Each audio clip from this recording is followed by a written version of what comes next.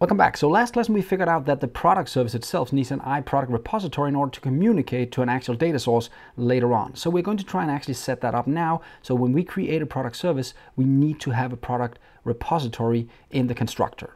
So let's jump down to our product service test, and I'm going to do it inside this first test we built earlier because I know it's not even possible to build a product service in the future without a repository. So I might as well just do it right here, that actual test.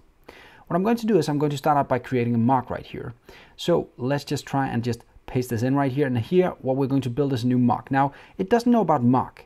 And the reason it doesn't do it is because we need to do a NuGet package install right here. So I might go into manage NuGet packages, find mock, and just press the install button.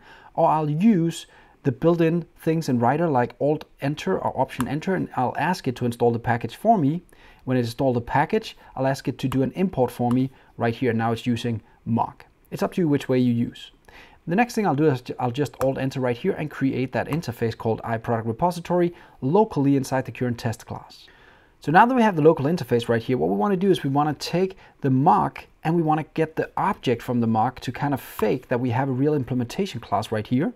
And we want to send that to the product service. Now notice this won't work right now because, well, if I jump to the product service, there's no constructor that accepts an iProduct repository. So let's just generate that constructor and see if we're done. Public product service, there we go. I'll pass in the iProduct repository, and notice it doesn't know about the iProduct repository because we didn't move it yet. So again, the code is self-explanatory. It kind of forces me into each of these steps. I don't even need to think. It'll build all the code for me because it doesn't know about an iProduct repository right here because we need access to it. Now we can either let this guy know about the test. That would be wrong. Instead, what we want to do is actually we want to tell the test to move this interface into production code because that's an interface we're going to use in production code. I just figured that out right here. So let's go back to the test and just right-click the product service right here and just do a refactor, move, and move that repository to another folder. And I want it to go outside of the test folder inside the actual onion core and inside the actual domain folder right here, just this area. And I just want to do the next and it'll move it.